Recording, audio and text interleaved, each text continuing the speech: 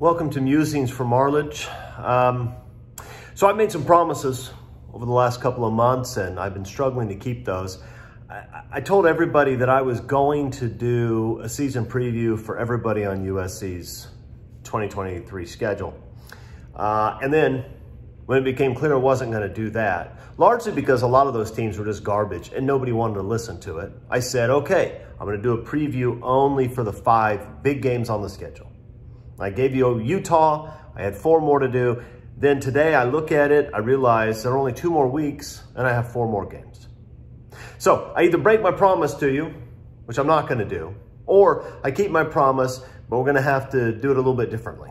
So what I'm gonna do is I'm gonna combine these 4 games into the 2 natural pairs. I'm gonna deal with Oregon and Washington today, and then next week, I'm going to do UCLA and Notre Dame in a combined rivalry preview.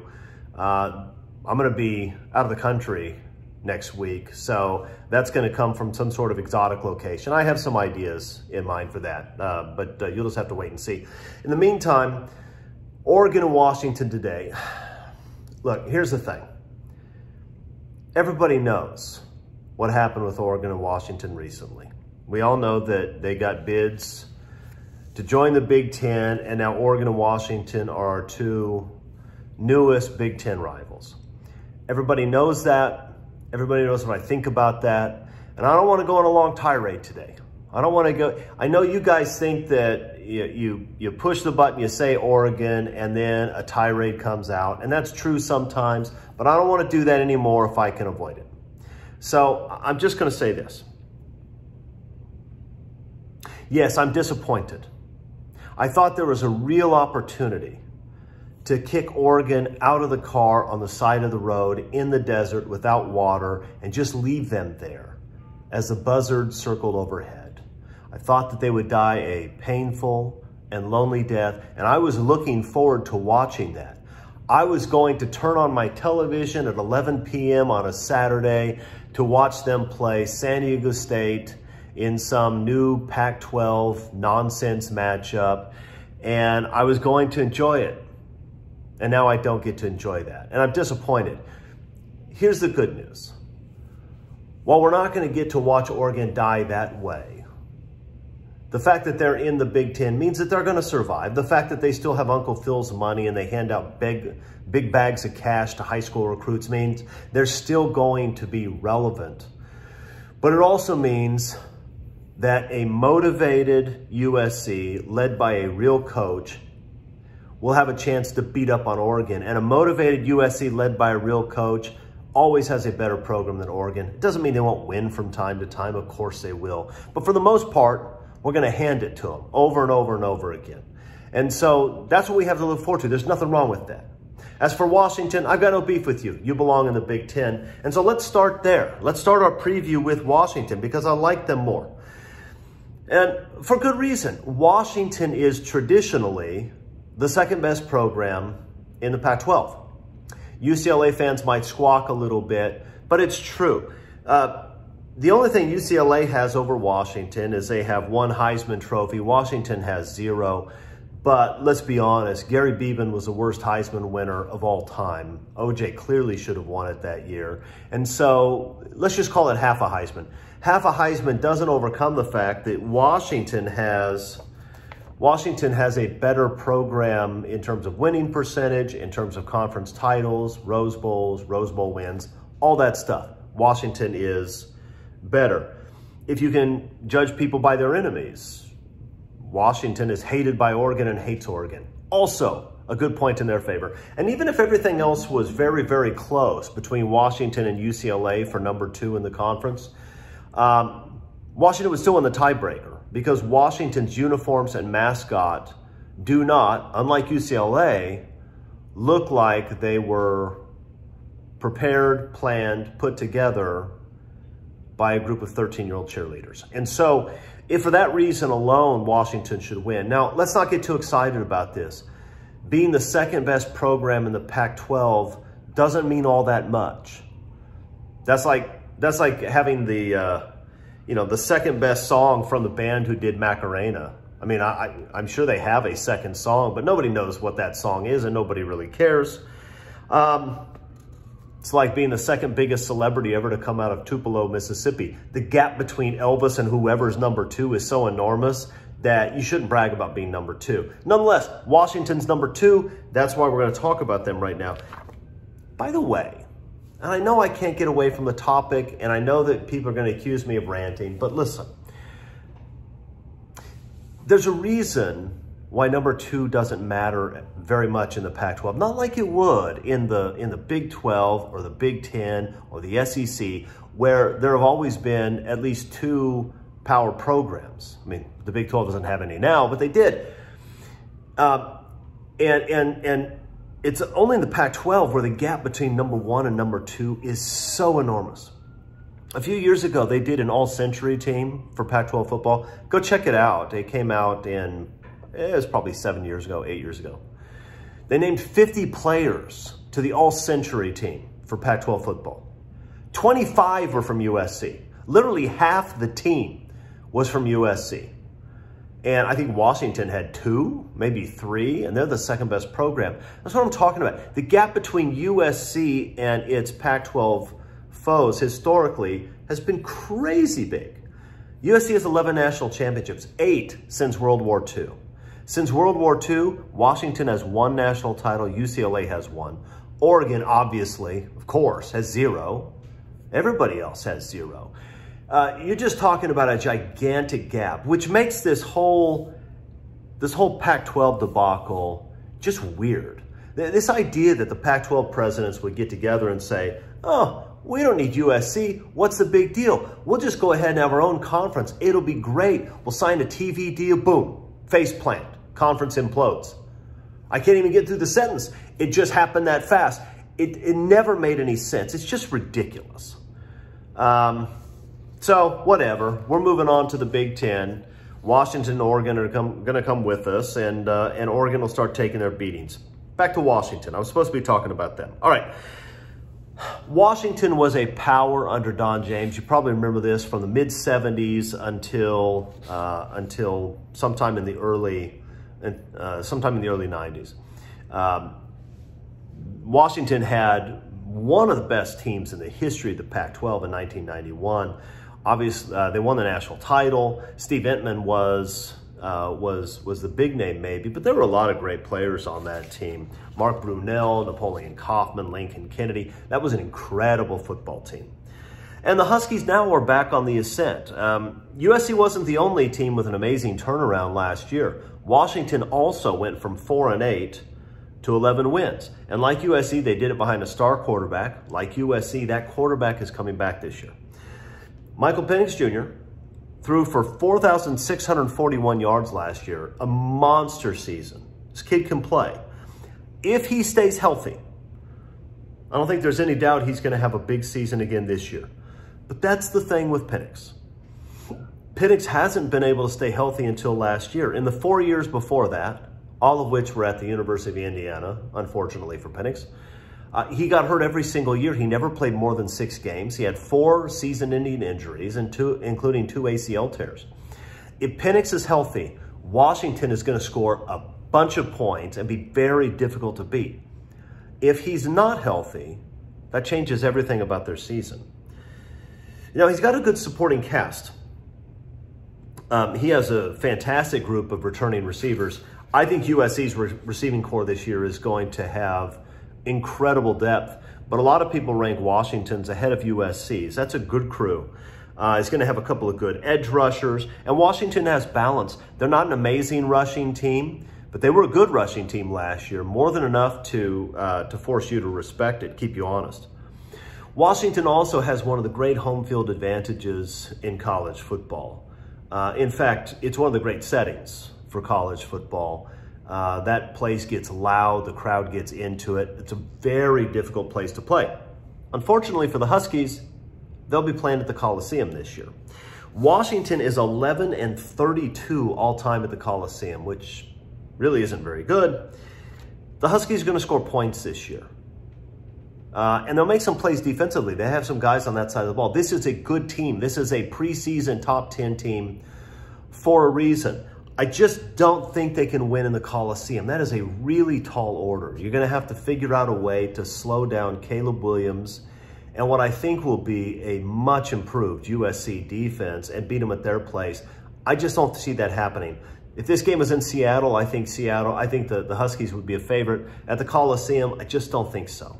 I like USC. I like USC in that game. Now, let's turn our attention to the Oregon Ducks. Unlike Washington, Oregon has not been a Pac-12 power historically. What Oregon is an experiment. And actually, it's a pretty fascinating one. So you take a program that is nothing and has nothing. Look, between 1957 and 1991, Oregon won a single conference championship.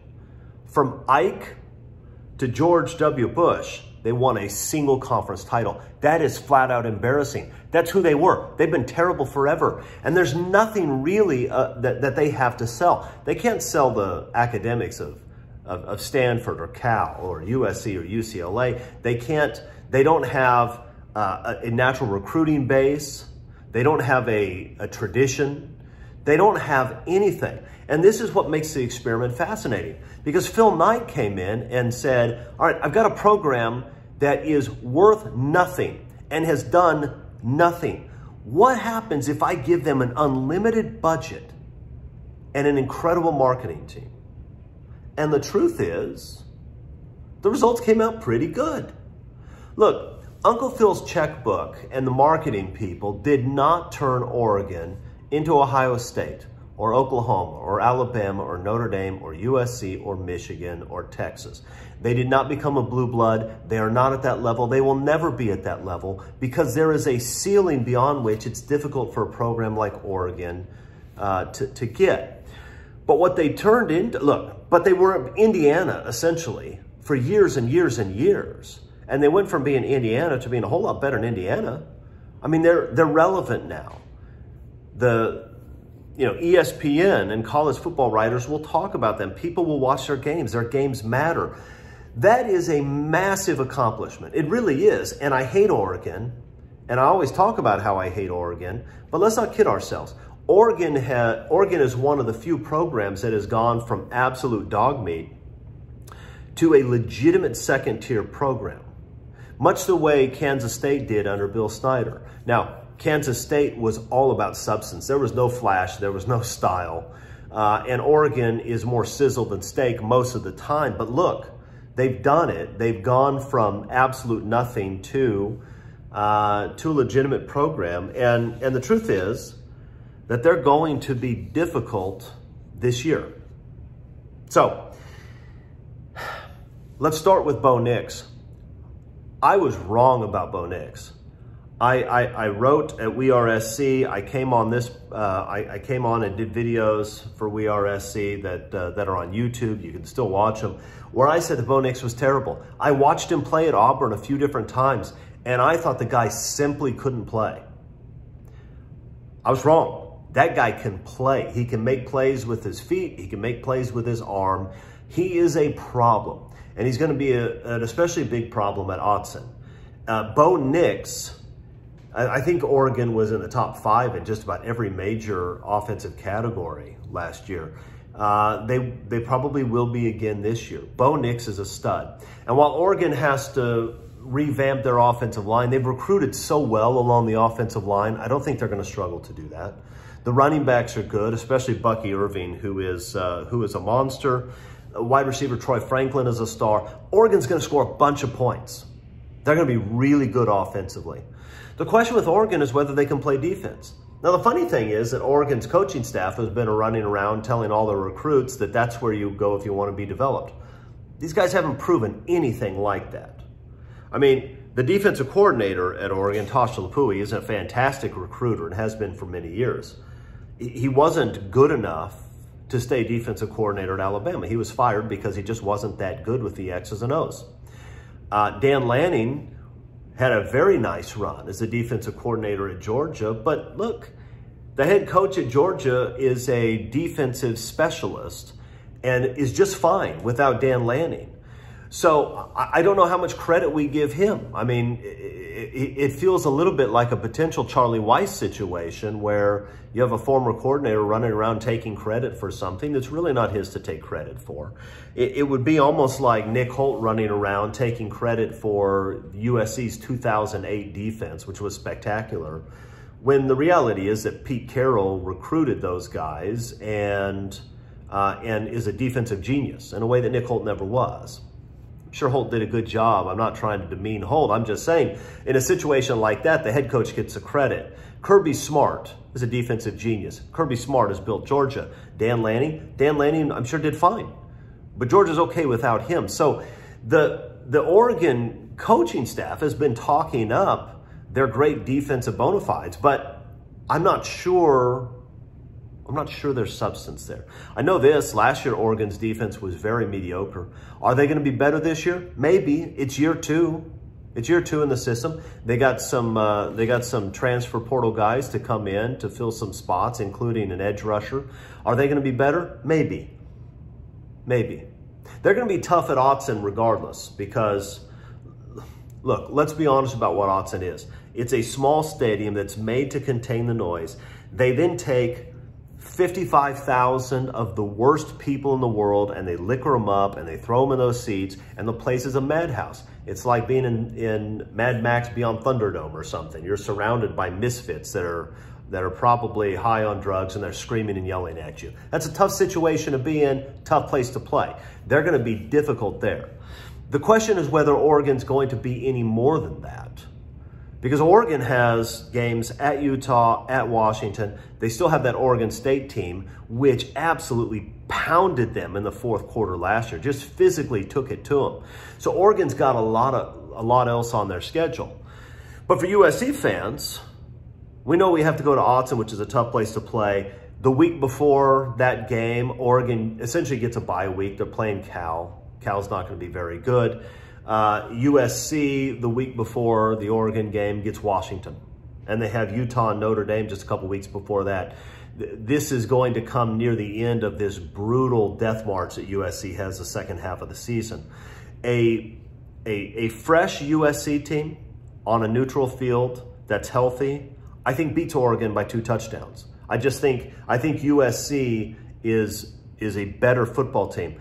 But a USC team that's not rested, that's not healthy, that's playing on the road at one of the toughest venues there is, that's going to be a dogfight.